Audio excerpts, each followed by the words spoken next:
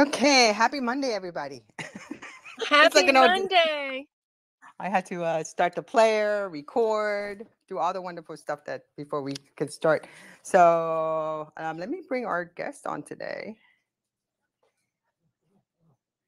I think see, I sent you an invite. If you can grab it. Hi, Brent. Good morning, Brent. Good morning, Legion. Good morning, Domini. Yes, we are on for the 19th, so no worries.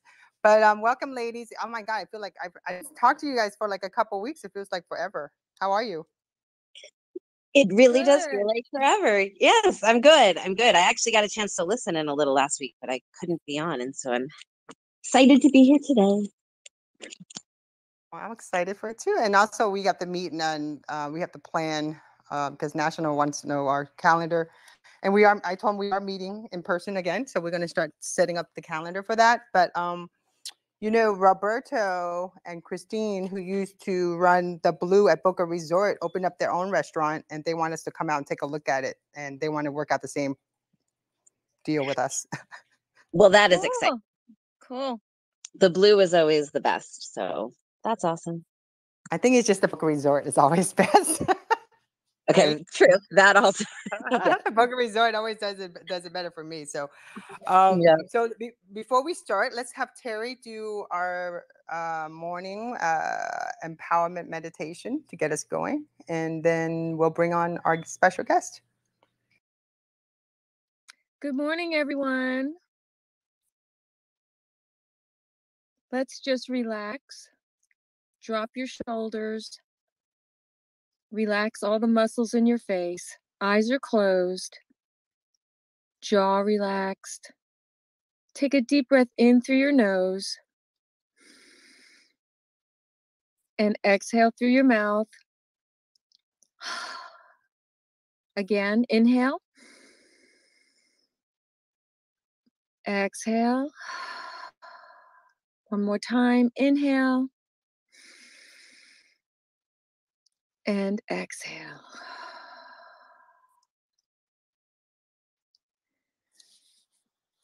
Feel the stress go down your arms and out through your fingertips. Relax your chest and your torso. Relax your hips. Feel the stress go down your legs, out through your toes. You're completely relaxed. With each breath in and each breath out, you're feeling more and more relaxed.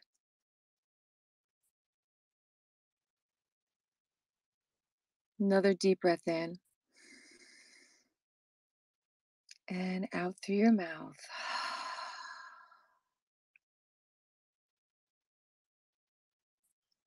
And begin this week with a new outlook from last week. You're different. You're a different person than you were last week. And let it all be as positive as you can possibly make it. And I'm going to close with this quote. You should never regret anything in life. If it's good, it's wonderful. If it's bad, it's experience. Another deep breath in. Exhale out. Namaste. May the divine in me honor the divine in you. Love you all. Thank you, Terry. I feel like I went on vacation for a second there. Thank you. You're welcome. So now we're all nice and relaxed, and we're ready to get empowered on a Monday. And the reason we came up with this is to feature a communicator of the week of what they've done, what they accomplished, or what they're going to do. So I had ran across Sia, and you have to realize I'm very into NFTs because I feel like it's the next thing, especially Web3, because Web2 is, it's all about social media. Now Web3 where everyone's talking about it, but no one know much about it. And I feel like we're always ahead of the trend when it comes to women in communication. The South Florida chapter, we were like the first one to have Twitter. And that's a big mark for us, right, Emily? Because Emily's been on Twitter too. It's a huge thing for all of us who are Twitter users. It really is. It was such a big thing for all of us. And people kept saying, in the last few years, like, oh, Twitter's dead and nobody's on Twitter anymore. I'm like, no, stay around. It's going to come back around. And now here we are again. So, yeah, I am a big believer in Twitter. And now with social audio, I think that's really bring Twitter a bit further. And then now we talk about the blockchain, the NFT, there's so many things that what was Web 2 that's going into Web 3, but I feel like it's better. So today we have our special guest. Her name is Tonya Scholz. Did I pronounce it right? I'm always asking her that. How are you? Good morning. I'm good. Good morning, Tonya. How are you? Fantastic. So I'm here today with Emily Taffel, who is my communication director. Terry Michael is my VP, and we usually before the shutdown, we always do an Empower Yourself workshop where we feature 8 women at a luncheon. But since we couldn't do that, we decided to go ahead and start a podcast content for just to raise awareness about all the different women all over the world. We try to focus on South Florida, but then along the way, because of what's happening in the world, it seems like there's a border when it comes to digital media. So today I want to go ahead and chat a bit to our feature communicator of the week, and also find out more about her. So let me read off a little short bio for her. So Tonya Scholz is a recovering corporate ladder climbing addict in real life and a storyteller in Web3. Her goal is to onboard and train women and youth into the Web3 space to create a space where all can succeed by raising each other. Tonya is a single mom of 2 amazing daughters, inspiring her to be the best version of herself. She wants to tip the scales of how resources are distributed in this world. Now is the time to do that and accomplish it. So everybody, welcome Tonya Scholz. She's in the space. Hi, Tonya. How are you? I'm good, Tonya. I'm good. Hi, Emily. Hi, Terry. Hello, Sia. How are you? It's nice to be able to have a chance to talk to you. I'm excited to chat today. Likewise. Hi, Terry. I'm sorry, I got like a little bit of a throat problem. My 7-year-old caught like a flu bug in school, and she's, you know how they just transfer it to you. It's like we get everything from them. We do. I actually just had another call that rescheduled for today for the same exact thing. There's like some thing going around. She's got a 6-year-old, and definitely some bug going around with all the kiddos.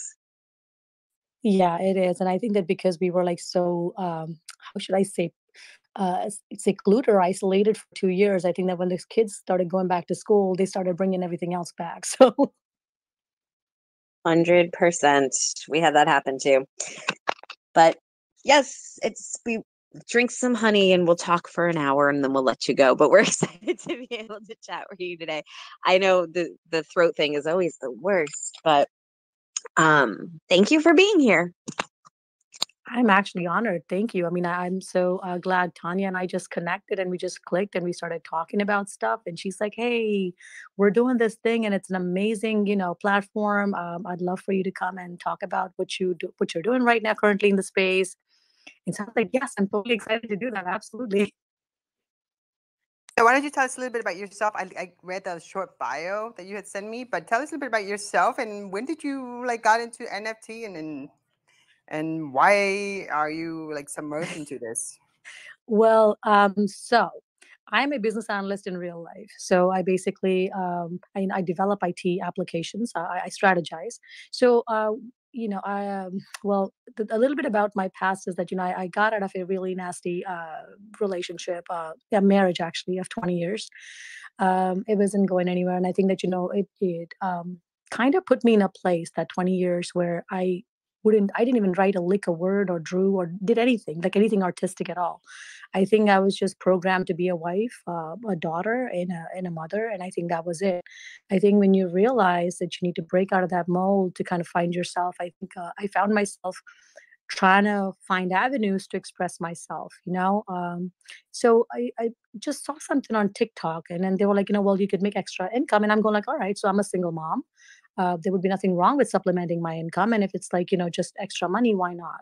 So the misconception that I came in with, really, although it's a good misconception, is that, I came in, but then you really quickly figure out that it's like the same thing everywhere, right? You have to work really hard at what you do. So, and that's given, right? If even if I was to take a part-time job, I would have had to work, right? Similarly, I came in thinking that there's like bags of money lying around in Web3, and I was just gonna collect them, but that just didn't work out that way. But luckily, there were some really good people that I spoke to, that I met on Spaces, that kind of changed my idea of like, what the space can do.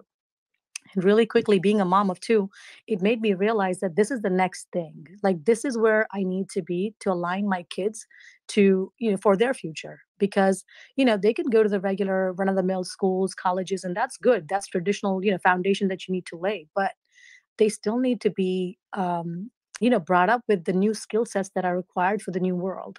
And if I'm going to be in this position now, I may be able to guide them a little bit better. So I think that was the reason why I got in, and I stayed, because it's not a question of just my kids. I think it became a question of all those kids who come from, like, underprivileged, or lower, underprivileged, countries, developing countries, underdeveloped countries, and lower income. A cause, then it becomes like, well, if I'm doing this for my kids, shouldn't I be able to do it equally, fairly easily, if I was to set up myself to be able to do that for other kids? So my project, basically, even though in the beginning, just like any startup, would need funding to be able to stand on its own 2 feet, but the ultimate vision really is to be able to set up youth centers in the metaverse. So that way we're able to train these kids, or train the youth that are going to high school, or coming out of like they're gonna come out of high school in the next year or so, to be able to say, well, jump on board, learn the skill set that you're good at, whether it be gaming, coding, animation, whatever it is that you need, to be able to create that platform and that safe space for them, so they can come train, understand the business, and then be able to maneuver it themselves. This gives everybody an opportunity to pull themselves out of poverty. Like, you're not dependent on some corporate person in IRL trying to pick you up. It's more like you rewrite your own destiny, and it gives you that space. And the good thing about this space is a lot of people have the same mindset. They want to do this for the community, because most of us are middle class, lower middle class, trying to come into, getting additional supplemental income. So we're kind of aware that there's a need for others to be able to, for us to be able to pick others up. So I think that that's the reason why I feel Web3 is a good place for everybody to be able to empower and onboard people. I hope that makes sense. It makes a lot of sense. But whenever you're ready, like I'll introduce you to some other people when it comes to VR and all, at the metaverse and stuff, because, when it comes to kids going into the metaverse, there's a lot of controversy about that too. Like, they have to, their parents have to be part of this. So, and what do you thought about that? You're absolutely right about that, because again, internet, think about it this way: TikTok, right? Any child can access it, right? Are there any regulations around it? No, not at the moment. Yeah, the parents or guardians are expected to watch over, but does that happen? No. So, we're also new to Web3. I'm sure that there's going to be a lot of, I don't want to say regulations, because Web3, ideally means decentralization, right? But there has to be some controlled chaos. I think that that there has to be some sort of rules, or foundations, or some boundaries set, so that they can navigate this space safely. Or the entities that are actually creating that safe space need to have some regulations or boundaries in place so that they can do that. I feel it's possible, and I agree. But at the same time, I think if the parents see the benefit of you know um, Web3, they'll probably be on board. They should be active. Every parent should be concerned about what their kids are doing, what they're watching, who they're listening to. It's a good thing to be on top of that. So I would be on board for it. I'm a parent, so I know exactly how that goes.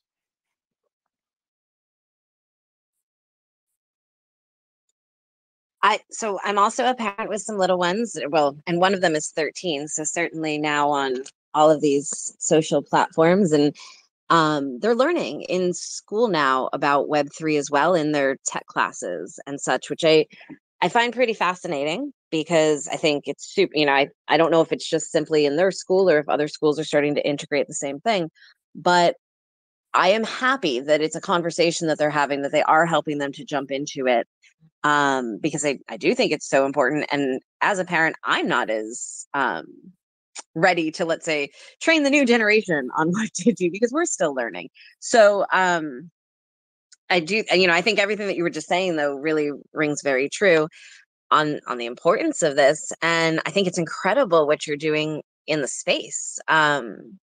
I haven't heard about a lot of other people thinking about like youth centers and things like that. And that's amazing. So, just to put things into perspective, I've actually met 8-year-olds and 10-year-olds who have their own projects, and I am absolutely blown away by the fact that they're doing these NFT projects to fund a cause. I mean, um, they develop these programs, they develop these NFTs, which is amazing to me. And I'm going like, wow.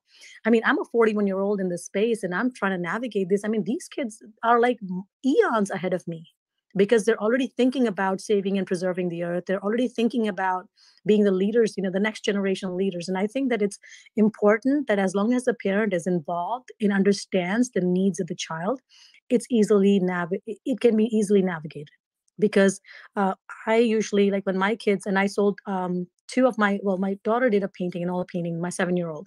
I put it up on I put it up on OpenSea for sale, and we minted like 20 pieces of it.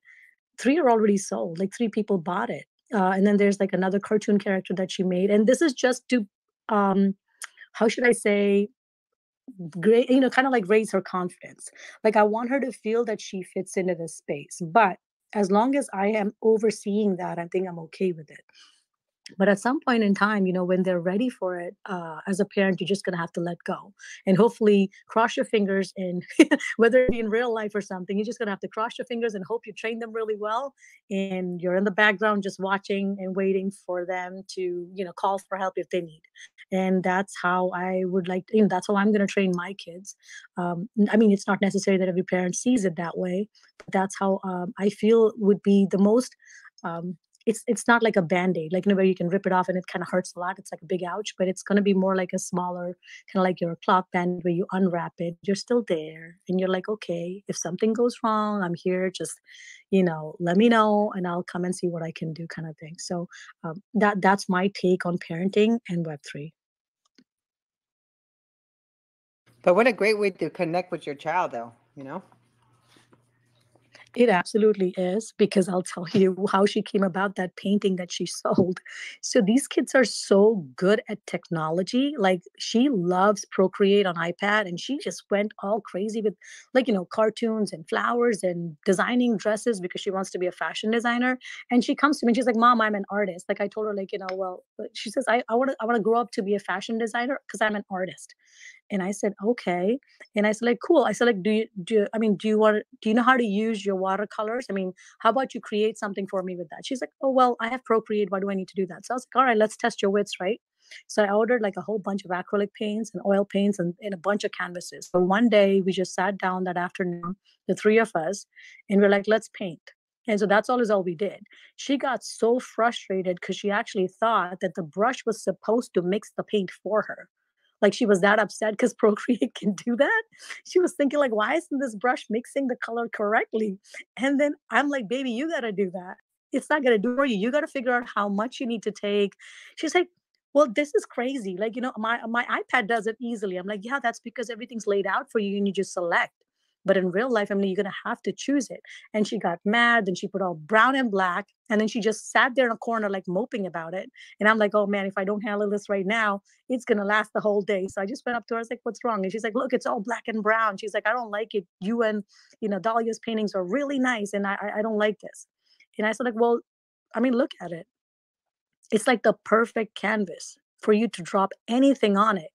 And it's just going to pop because it's brown and black. It's neither brown nor black. And it's just going to be the perfect canvas for you to do something. And she goes, is it? And I'm like, yeah, look at it. I mean, it's all one shade. It's perfect. It's the dark background. You put anything color on it, it's just going to pop. What do you want to do? And she goes, well, I want flowers like yours. And I want the moon like my sister's. And I said, okay, fine, let's do this. And I drew I put a couple of blobs of, color, like yellows and pinks. And I showed her how to do a couple of those. And then she went on about it by herself. I just drew the moon for her, and she was good and she was happy and satisfied with her project. And then every weekend that she's like kind of bored and she doesn't want to do Procreate anymore, she just reaches for the paints. And I love that. I mean, I want her to practice so that way she gets better at it. And it's a skill set.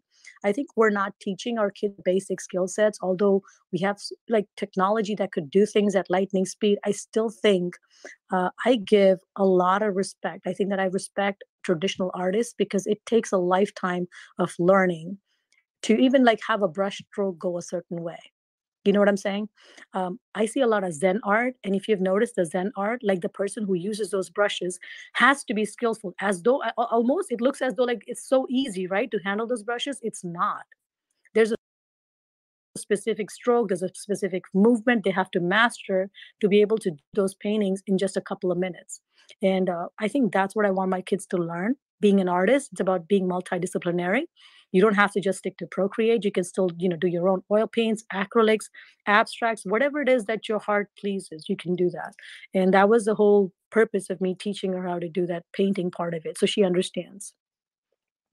That's great. And you guys you connected. So, oh my gosh, that's like my child is much bigger than he's a full grown man now, but I just think about like I remember all the painting school and all the classes, the museums the art schools that he went through, and I still actually have a lot of his pictures. I'm gonna put it as an NFT so that for myself to look at. But now with that in mind, like do you feel getting into Web3 has it like brought your kids to you closer, made that connection for you?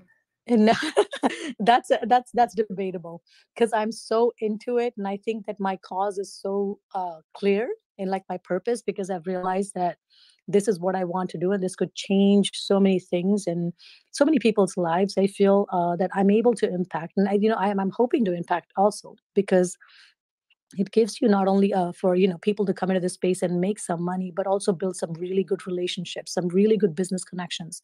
Like what LinkedIn is for 9 to 5 people, like people in the corporate world, Twitter has become that for professionals who are building empires and businesses, which is amazing to me. So I feel that I'm a lot on these spaces. I'm co-hosting, hosting, talking in mental health spaces, talking in other spaces, just trying to get to know the community, so that way I'm able to understand what the needs are. And sometimes it could be a challenge, although my kids know that this is my purpose and I've already talked to them that I really love doing what I do here. And it really makes me feel happy when I wake up in the morning. I'm not tired. I feel like I'm living my cause, and they understand that, but they would prefer me being with them more. So Yeah, that's understandable. I mean, like I'm sure you sit in William's space, who is like, I'm going to be his guest tomorrow. He's from Thailand. He's like 14 years old. He has his own space show. He's doing this whole like um, Women History Month. So he's bringing all these different women up and talking about. He's 14 years. And I had Malena. She's like 10-year-old NFT artist. She hosts her own spaces, and her parents are her mom is a nurse practitioner, but so her dad, but they both have a NFT project. It's interesting. And then their daughter, she's not allowed to go on Twitter anytime she wants. It's more of like when they're there, then they go on, and she has it planned out. She does her own space with all these kids in there. So that's an interesting time we're living in, where children are jumping on space, talking about art and their NFT project, and ask, so they are more professional sounding than I am, as far as, hey, let's ask some questions, and they're like very organized. So with that in mind, do you think your daughter would get involved in something like that with their projects? oh, my 7-year-old would probably jump in like in a heartbeat. But I think that I want her to kind of take her time, understand what she wants to do, because kids are like, I mean, they're in the sense that they have their fickle minds, right? I don't want them to feel the pressure of it yet. I tell both of my kids that. I say, figure out what you want to do for the rest of, not right now, but figure out what you want to do, because it's going to change over time. Like today you want to be a fashion designer, tomorrow you want to be a princess, like day after tomorrow you want to be a scientist. It's going to change. I don't want to hold you guys to a certain thing and then expect, and because the thing is, as parents will expect them to see it through. And it's a kid's nature to not do it. And that's okay. So I don't want her to ever feel the pressure, because when her paintings sell, I tell her, she just has this smile. Oh, who bought it? And I show her who bought it. And and I just kind of post the post and I show her this person bought it. I was like, oh, they liked my painting. I said, yep. And there's no pressure. Like, there's no pressure for her. She wants to do it at her convenience. She doesn't want to do it. That's her choice. She wants to actually come on and have a YouTube channel, which I'm like, well, here's the thing. Mom's kind of doing other stuff. I'm going to have to oversee you doing that. So we'll figure that out at some point in time. But, she definitely wants to have a YouTube channel. I think, Emily, isn't that a thing for all the kids nowadays, is to have a YouTube channel? Or is it TikTok? Well, so it depends on the age, because the older ones have a TikTok, but my little one, I don't go on TikTok. And I think a lot of the parents are trying our hardest to keep them off TikTok as long as possible right now, given some of the content. But YouTube, they all seem to have YouTube channels now. And a lot of them, they'll video game, or they'll play with, toys or something, and run things in the background and have reaction videos or talk about things. And it's adorable. And I will say, the one nice thing about YouTube, if this helps at all for you, Sia, is you can bulk content in one day with them and just film a lot of videos. And that way it doesn't have to be like, we definitely don't put weeks or days of time into it. We do like one filming day, and he can film all the things that he wants in that one day. Because otherwise, yeah, I'm like, Mom's got other things I need to do right now. Yeah, I think she's very like, little girls, like 7-year-olds, they change their mind at the drop of the hat. And I'm going like, when you're absolutely certain you want to do something, let's video, excuse me. Apologize. My throat just was acting up, but No worries. yeah. So, I mean, she like a minute ago, like in a minute, she'll be like, oh, I want to do this. And then the next minute she wants to do something else. So what I've done is I've distanced myself from their artistic nature, because I'm different. I perform at a different level when I'm doing something, and me expecting that on my kids would be unreasonable, because they're individuals, they're human beings. They have a different way of seeing things. So I let them be them. What I do is I do video record her little musicals and her dances, or if she has her ukulele and she's playing something, I record them and we watch them as a family. But as far as like YouTube, I think that I don't want her to have post some videos and then she doesn't post for a while, and then she has some backlash. And sometimes it's your own people, like your own relatives, will be like, oh, well, I guess she's not doing that anymore, and I don't want people tracking what she's doing and not doing. I'd rather keep her in the safe zone of me, where I can see as a parent what she's doing and not doing, and that's okay, because I don't judge.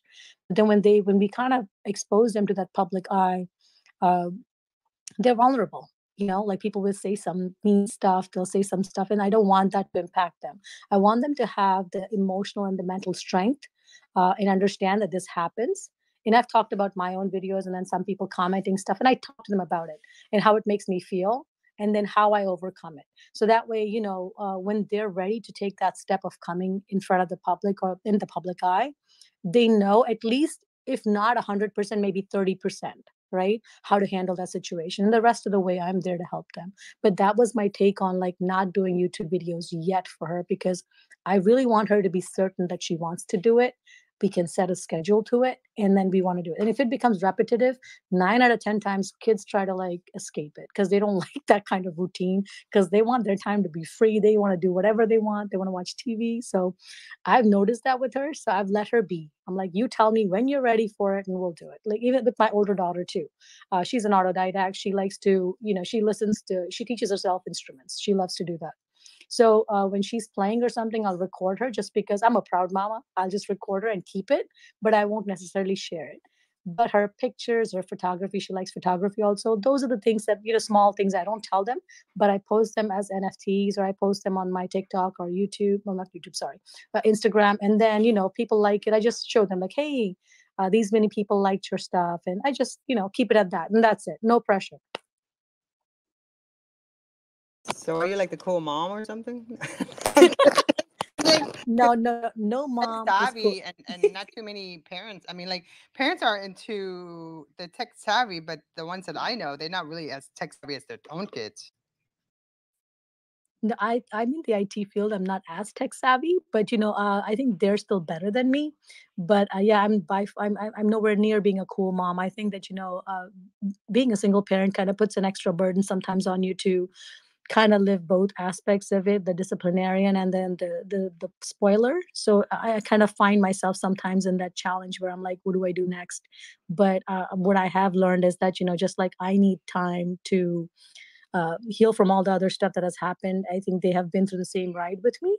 So I feel like I just want to give them a break. Like I want them to just not have expectations as long as they're with me, because the world's going to burden them with a lot of expectations once they get out. So I feel like, giving them that safe space is my biggest and the foremost priority right now. I love that. So let me go ahead and we had a couple people wanting to grab the mic, but we were in the middle of our conversation. But now it's 10:30. I want to go ahead and put the mic out. We have some people here.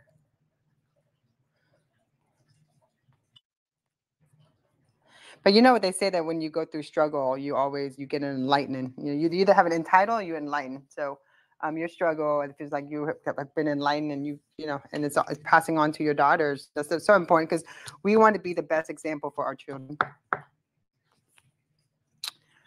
Hi, Muskie. I just gave you the mic. How are you? Did you have a question? Did I pronounce it right? Oh, wait then.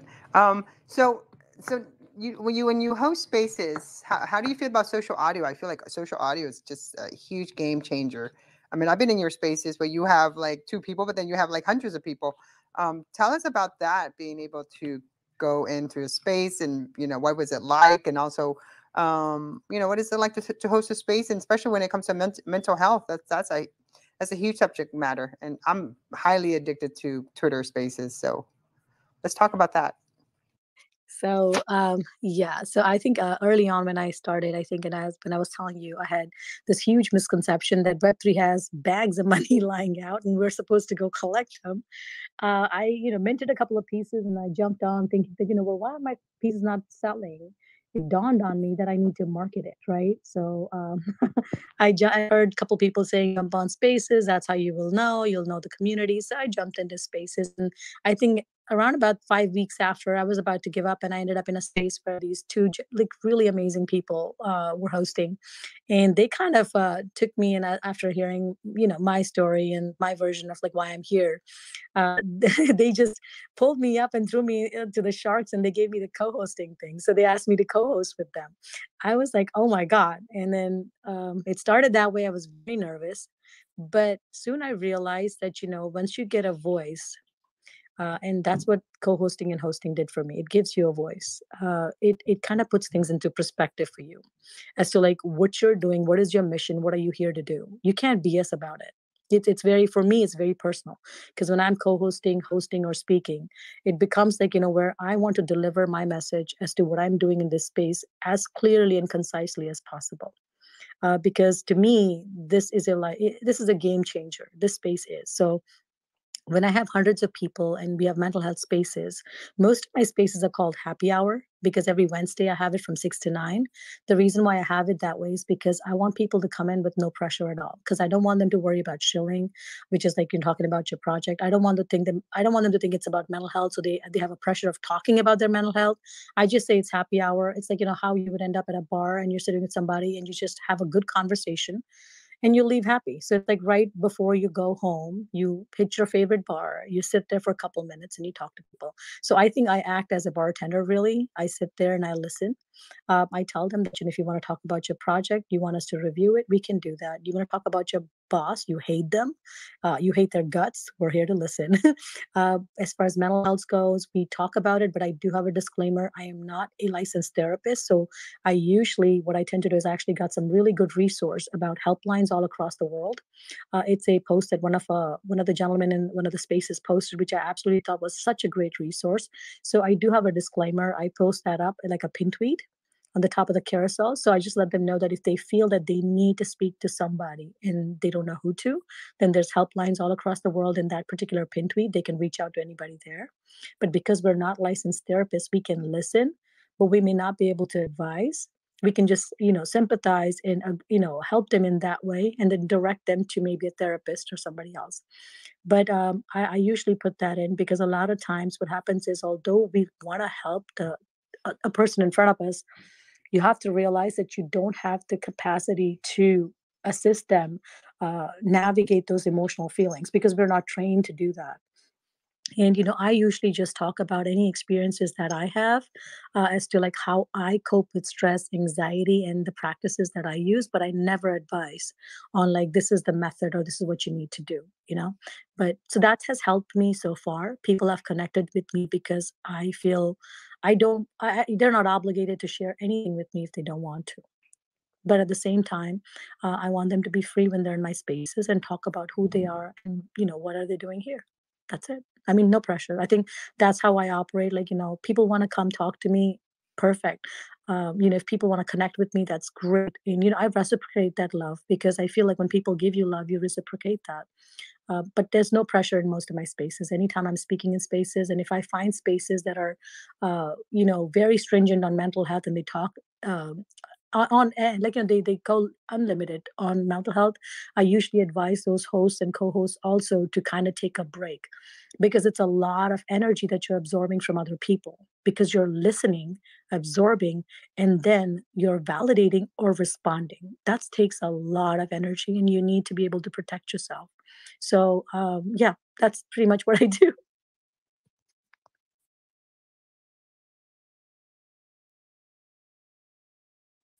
Yeah, I feel like spaces it could be like, well, I did feel like I was at a bar when I went to your space. I mean, we were just talking about different things and sharing. I mean, like if you sit at the bar and you drink, have a drink. I don't drink anymore, but I'm just saying, like, when you sit at the bar, you go to the same bar, you talk to the same people, you share about what's going on. It's just like when I used to take the tri-rail to go to work in Boca when I lived up in Palm Beach, I would talk to the same people. It was a nice way to unwind before the day starts. And there's also a great way to unwind when the day ends.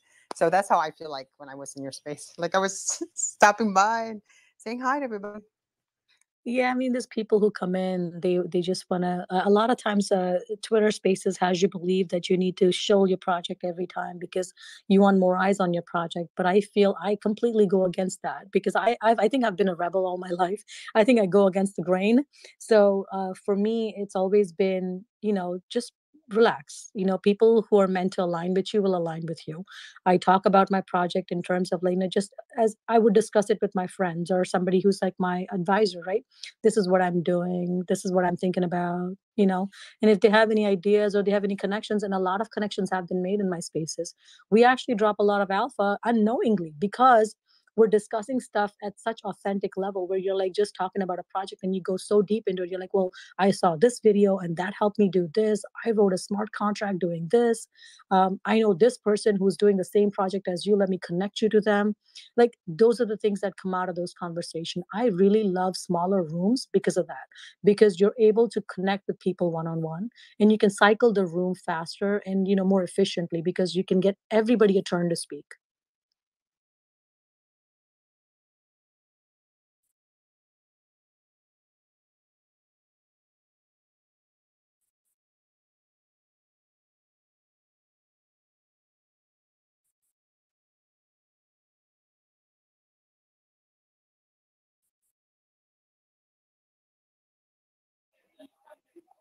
So I just actually made speaking of giving everybody a turn to speak, I saw that there was a request from the Boss Girls. So I wanted to turn the mic over to you if you wanted to say something as well. Thank you. And the Boss Girl was our first Empower Yourself Monday episode. Thank you. Hi, I'm Virginia. Hey. I had a question actually. So the host of the space is AWC South Florida. I'm one of the founders. I'm actually in the Tampa Bay. I was curious if that foundation was coming into the Web3 space because I've been trying to connect with other foundations.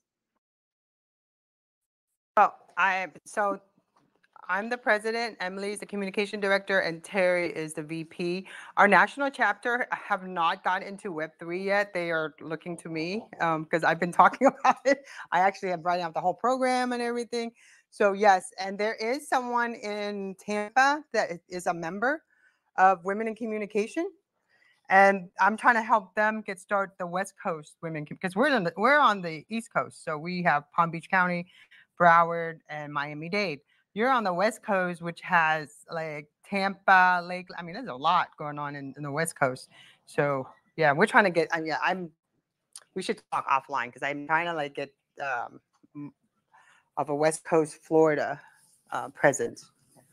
And we were willing to we're gonna talk offline because I have someone already over there that she's trying to start a chapter over there. Oh, that's awesome. I'd love to connect in DMs. I was just curious because we want to give away scholarships and stuff, and I've been wanting to connect with more Florida foundations. So that's awesome. Thank you so much for that information. Yeah, and if you need help, like I can give you a little information about scholarship because we went through this with Florida Atlantic University (FAU) and what they want and stuff. But then if you want to just do your own, I think sometimes it's better because when you go through a university like what we were trying to do, you don't really have control of it. It's prestige to have the university behind you, but we Women in Communication we started out in 1909 at University of Washington, so we have the student chapter. But we just don't have much in South Florida. We used to have FIU, but the professor that was part of it, she's written during this whole time, she's written like 15 books already. So I think she's retired now. she's like, I've written so much books about communication, Web 2, and I haven't heard anything from her as far as Web 3. But that's the direction we're bringing our, for 2022, our goal is to raise more awareness about Web 3 and bring more communicators in our area into it. So I hope that answered your question. Yeah, it was perfect. Thank you so much. I love the all the different women's project, the empowerment project that's happening. Don't you, Emily? Because down here we have a lot of different women's group too. But I love seeing this in a digital world. I do too. I feel like all of, Web3 has the potential to be very male dominated. And yet I'm seeing that a lot of women are also, again, seeing that in the digital space, it usually is very male dominated, patriarchal, so forth. So there's women who are really pushing to become a large part of this space and to get more women out there and, get more women involved. And the more that, or one woman or two women or three women, the more that we all get involved and open up the space to other women and support other women coming into Web3, the more we'll be able to take over Web3. No, I'm just not taking over. Just be equal spaces, in an equal space as the men in Web3 and be able to provide resources and support and be inclusive for everybody in the space. And it's an exciting time. So I'm happy to see it. And we do have a lot of really phenomenal women's projects that we've been seeing on all of our empowerment episodes and talking to some great women and seeing women in these spaces who keep popping up. Yeah, it's an exciting time. I actually was talking about swags, Emily. NFT swags. Okay, since we're all here and we have about 15 minutes left, what are your thoughts about having an event like a Web3 event, but instead of having actual products, like people get and stuff, like why not have like a swag bag but with NFTs in it, and that would be part of when you go to an event. It could be in a metaverse too, but most people don't have goggles. But it could do an XR where you can just go in as an avatar, or you could just go do the same by itself. But instead of having different items, Emily got kicked out. She's coming back. So so I don't know. Like if you went to an event and all they gave was like the swag was all NFT, would you be excited, or would everybody think it's weird? I think it would be cool. I think it would be the new way of thinking about how to, invest. So, I mean, if the swag bag had a couple of NFTs, the floor price could increase. So definitely it would be a great investment. I mean, if you were to give them a perfume or a makeup or a bag or something, I mean, it would depreciate. So this would appreciate in value. So why not? Or if like, for example, we had Margarita, I just killed her last name. Marigada she has like a lipstick line, a Beauté, Valde Beauté is her company, and I freaking love her. And she has had me thinking because when I do events, I'm all about the swag. I I go out my way to make sure my swags is like when people walk out of my event, that swag is what they think of. But then I was talking to her and I was like, well, when it comes to beauty, I always think of fashion. I think of different things going on. Oh, she can't get back in. Let me invite Emily back in again. Let's see.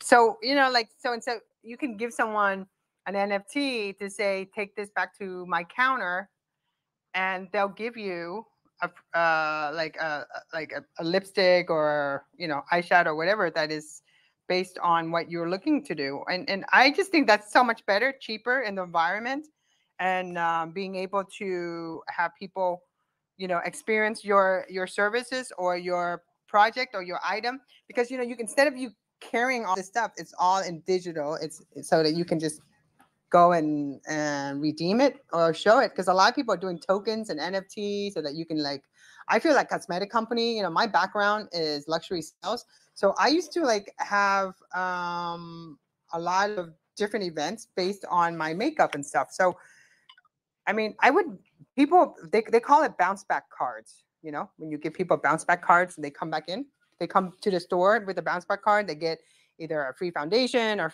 or a free lipstick or a free bronzer or something like that. But what if you were able to give an NFT, and that NFT is, you can resell it if you want. But if a company was able to do that, you can go to any counter in the world and show this NFT. And that gives you the ability to try out the latest foundation that they came out with, or to sample the latest lipstick.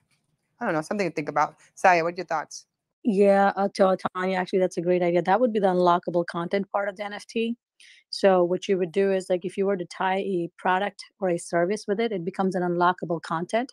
So the NFT would have its value, but then it would be added value if you give them a service or a product. So which means that the buyer, when they buy this NFT, has that unlockable content or that barcode or that coupon to get that free product, right? Or get a free consult for makeup or whatever it is that you guys are planning on putting in. They can go that, but it has to be non-transferable, which means that once the product is used the first time, the value of that additional add-on value diminishes. Which means that now, if they sell it, they can only sell the NFT part of it. Which means, see, it's kind of like a double-edged sword, where you need to make sure that your NFT is worth something, and then you need to add on a value to it. So the add-on value will go away once the user uses it, because it can be transferred. But it could be where, first generation holders or flippers, you could build it out in such a way that the person who inherits it from the first buyer could potentially get some benefits later on. Maybe they could get a list spot, or they could get discounts, or additional perks at some point in time. Like, it could all be designed, but then again, it's a project in itself, so you'd have to have a roadmap about it as to what would go into the first user versus the trails that come later on.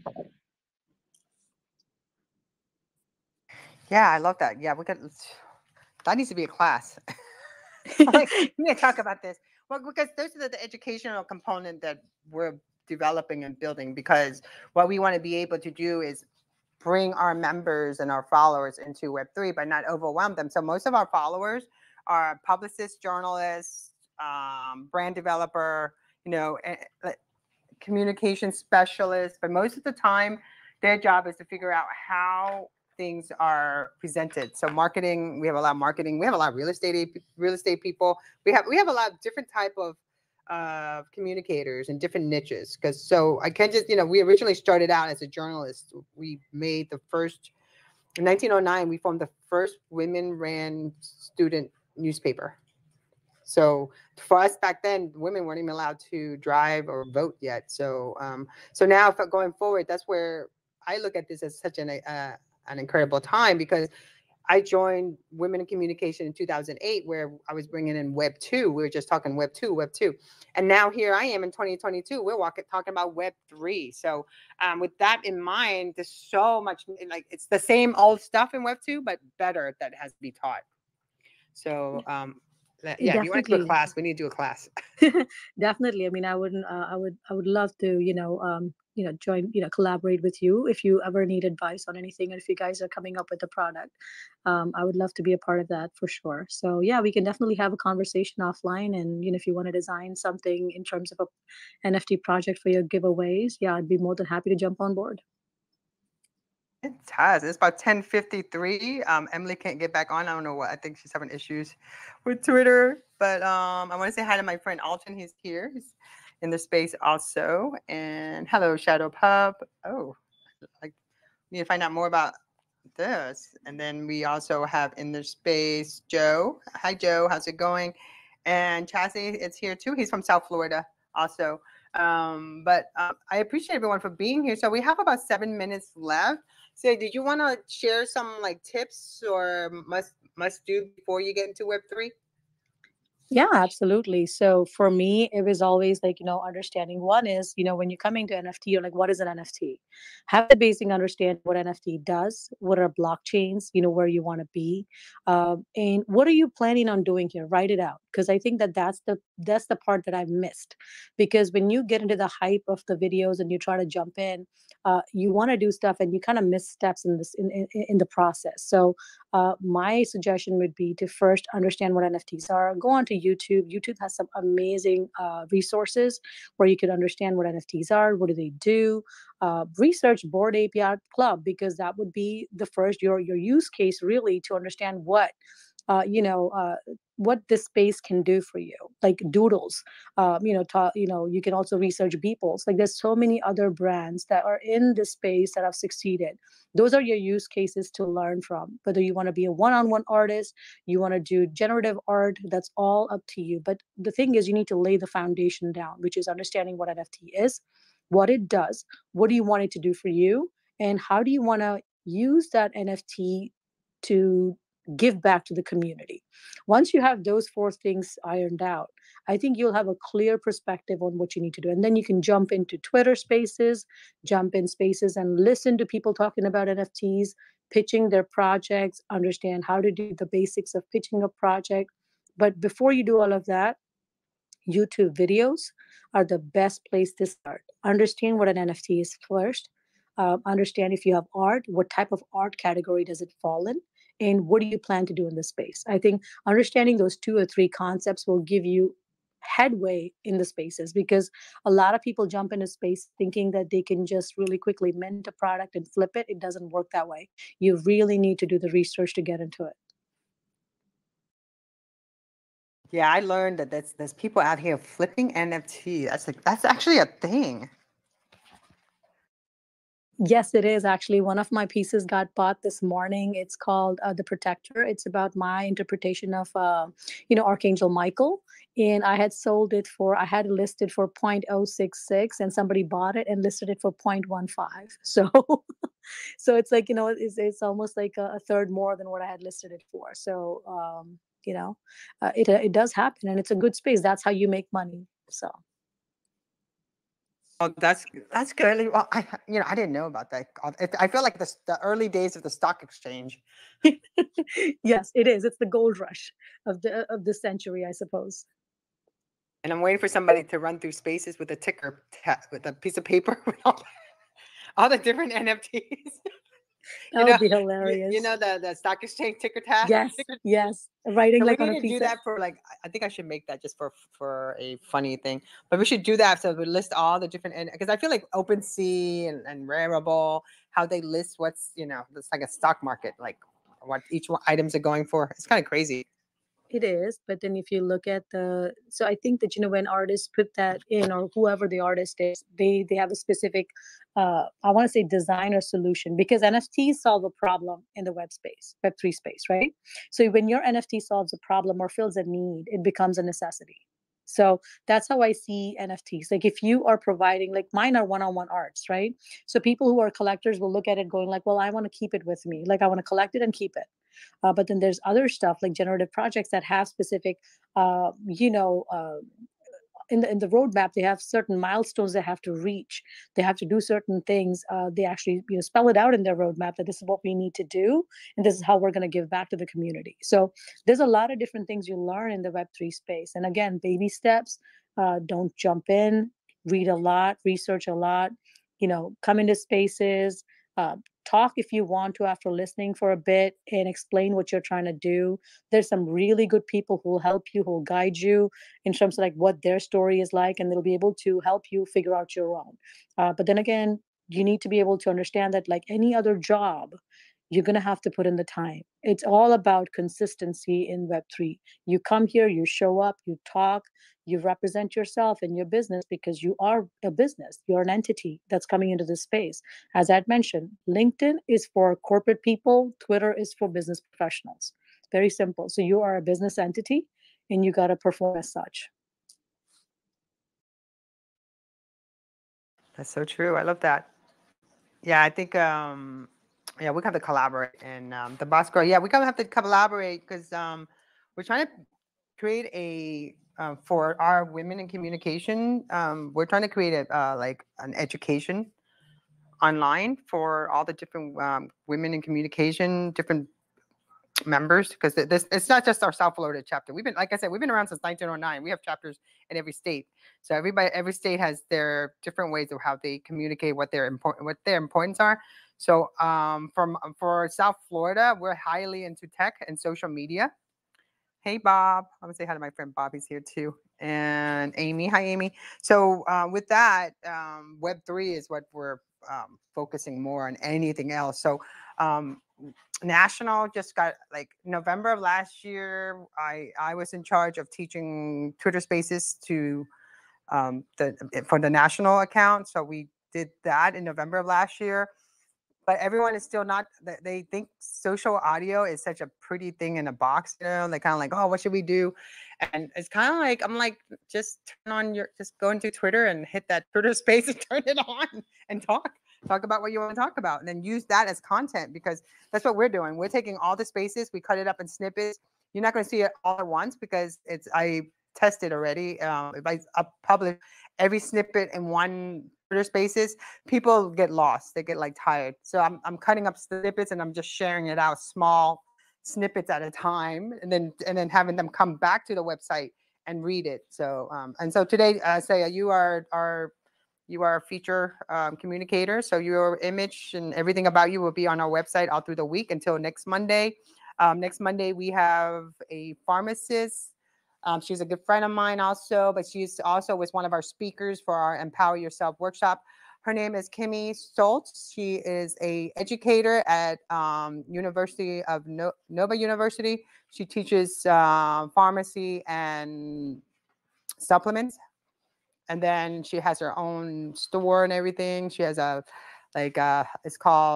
like an Alexa drink, you know, because she's onto healthy. So she'll be our guest next week. She'll tell us some really cool stuff. And so, yeah, thank you so much. Before I let you go, can you tell everyone how to get a hold of you? And again, what time is your space on Wednesday?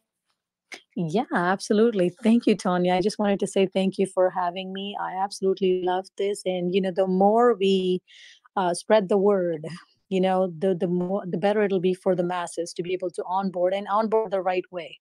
Because you want to make sure that people who are coming in are safe, because again, navigating any space, just like you wouldn't go to a country where anywhere and just book a ticket and fly out there and then get mugged, right? The same way when you come into Web3, just think about it this way: it's a different country.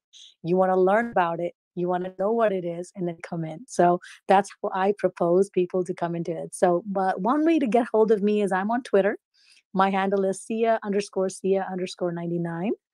That's one way to get hold of me. And this is the best way to get hold of me because I'm pretty much in spaces constantly. I think I need to get rehab from Twitter, but that's the best way to get hold of me. And, I do not have a specific Instagram or anything right now for my work as a Web3 artist, but, hopefully soon I'll get that done, and a LinkedIn as well. But for right now, this is the only way to get a hold of me at the moment.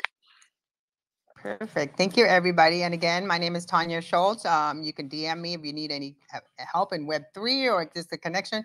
And again, I'm not an artist. I've been in Web3 been studying NFT since February of last year.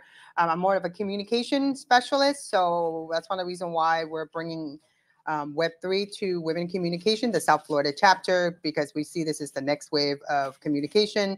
And again, have a great day. We'll be back next Monday for Empower Yourself Monday at 10 a.m. And I'll be back at 12 today with my virtual film festival. It's at 12 p.m. Be back online again. Thank you so much. And I appreciate everyone for being here. Take care, everybody. Bye. Bye, Tonya. Bye. Take care.